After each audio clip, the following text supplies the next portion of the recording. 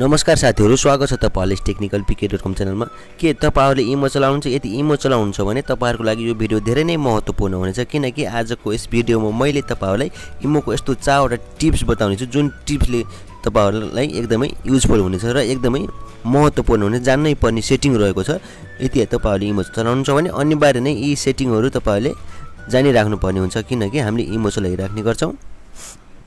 तपाईहरु अहिले हेर्दै हुनुहुन्छ टेक्निकल pk.com युट्युब च्यानल। तपाईहरुले देख्न सक्नुहुन्छ भिडियोका तलपट्टि रातो बटन सब्स्क्राइबको बटन, यसलाई एकचोटी टच गर्नु होला। यसलाई टच गरिसके पनि एउटा छेउमा घण्टी देख्न सक्नुहुन्छ, यो घण्टीलाई पनि टच गर्नु होला र एक लाइक गर्नु होला। यदि इमोका टिप्सहरु के हुन् त? लौ त साथीहरु सुरु गरौँ। त्यसको लागि साथीहरु हामीले इमो ओपन गर्ने छौं। एकछिन इमो ओपन गर्नु होला।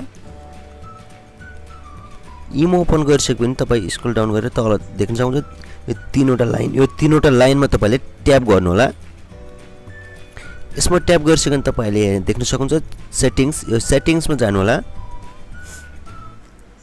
सेटिंग्समा गइसकेपछि तपाई स्क्रल डाउन गर्नु होला र तपाईले यहाँ देख्न सक्नुहुन्छ प्राइभेसी, यो प्राइभेसीमा तपाईले ट्याप गर्नु होला। यसमा ट्याप गरिसकेपछि तपाईले यहाँ देख्न सक्नुहुन्छ यी 4 वटा सेटिंग्सहरु रहेको छन्, जो कि एकदमै इम्पोर्टेन्ट सेटिङ रहेको छन् र तपाईहरुले जान्नै पर्ने सेटिंग्सहरु रहेका छन्। पहिलो सेटिंग्स रहेको छ तपाईले लास्ट सिन तपाईहरुले देख्न सक्नुहुन्छ। तपाई कति बेला अनलाइनमा हुनुहुन्थ्यो या हुनुहुन्थेन भनेर तपाईहरुले कोलाई देखाउन चाहनुहुन्छ, यस लास्ट सिन अन्तर्गत तपाईले व्यवस्थापन गर्न सक्नुहुनेछ। जस्तो कि तपाई अनलाइनमा हुनुहुन्छ भने तपाईले यदि धेरै बेर अनलाइनमा बस्नुहुन्छ भने तपाई अनलाइनमा हुँदै पनि तपाईले अफलाइन देखाउन चाहनुहुन्छ भने तपाईले यस लास्ट सिन अन्तर्गत व्यवस्थापन गर्न सक्नुहुन्छ। जस्तो कि यसलाई लास्ट सिनलाई ट्याप गर्नु होला।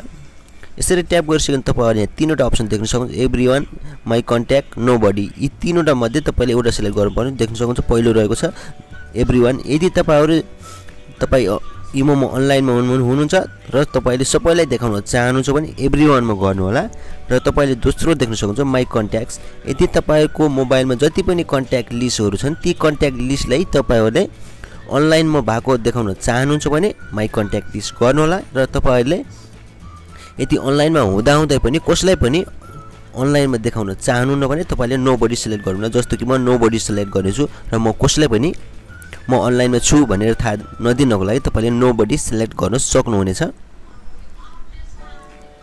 त्यसपछि साथीहरु तपाईहरुले दोस्रो देख्न सक्नुहुन्छ, यो दोस्रोमा पनि ट्याप गर्नु होला। यसमा ट्याप गरिसकेपछि हाम्रो मोबाइल फेरि यस्तो खाली इन्टरफेस खोलेर आउनेछ। तपाईहरुले देख्न सक्नुहुन्छ यदि तपाईको प्रोफाइलको फोटो कसैलाई देखाउन चाहनुहुन्छ या चाहनुहुन्न तपाईले यस अन्तर्गत तपाईले व्यवस्थापन गर्न सक्नुहुन्छ। जस्तो कि तपाईले फोटो हाल्नुभयो इमोमा र तपाईले सबैलाई देखाउन चाहनुहुन्छ भने एभ्रीवन गर्नु होला र तपाईले आफ्नो कन्ट्याक्ट लिस्टमा जति पनि छन् ती कन्ट्याक्ट लिस्टलाई देखाउन चाहनुहुन्छ भने माई कन्ट्याक्ट लिस्ट गर्नु होला। यदि तपाईले कसैलाई पनि आफ्नो फोटो देखाउन चाहनुहुन्न भने इमोको तपाईले नोबडी सिलेक्ट गर्न सक्नुहुन्छ। जस्तो कि म एभ्रीवन गर्नेछु किनकि म सबैलाई देखाउन चाहन्छु मेरो फोटो। यसरी अन्तर्गत तपाईले व्यवस्थापन गर्न सक्नुहुन्छ र तपाईले तेस्रो देख्न सक्नुहुन्छ रिड रिसिप्ट। यो रिसिभ अन्तर्गत तपाईलाई कुनै साथीले मेसेज पठायो र तपाईले हेरिसक्नुभयो तर त्यो मेसेज नहेरेको देखाउनको लागि तपाईले यस रिड रिसिप्ट अन्तर्गत व्यवस्थापन गर्न सक्नुहुन्छ। जस्तो कि यसलाई ट्याप गर्नु होला।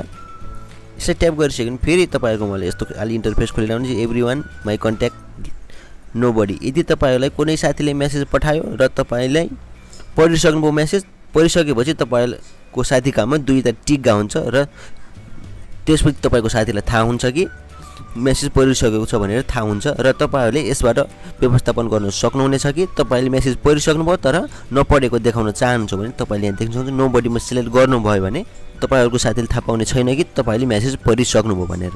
र तपाईले यहाँ देख्नुहुन्छ एभ्रीवन, यो एभ्रीवनमा गरिसकेपछि तपाईहरुले मेसेज पढिसकेको भनेर सबैले थाहा पाउने छ। र माई कन्ट्याक्ट्स, यो माई कन्ट्याक्ट्समा ट्याप गर्नुभयो भने तपाईले जति पनि तपाईको कन्ट्याक्ट लिस्टमा मेसेज पठाएका छन् ती मेसेज पढिसक्नुभयो भनेर थाहा पाउन भन्न चाहनुहुन्छ भने तपाईले माई कन्ट्याक्ट्स गर्नु होला। यदि तपाईलाई कुनै पनि साथीले मेसेज पठायो, फोटो भिडियो कुनै पठायो र तपाईलाई हेरिसक्नुभयो तर नहेरेको देखाउन चाहनुहुन्छ भने तपाईको साथीलाई तपाईले नोबडीमा सिलेक्ट गर्नु। जस्तो कि म नोबडी नै सिलेक्ट गर्नेछु र त्यसपछि लास्टको सेटिङ रहेको छ तपाईले देख्नुहुन्छ रियल टाइम च्याट।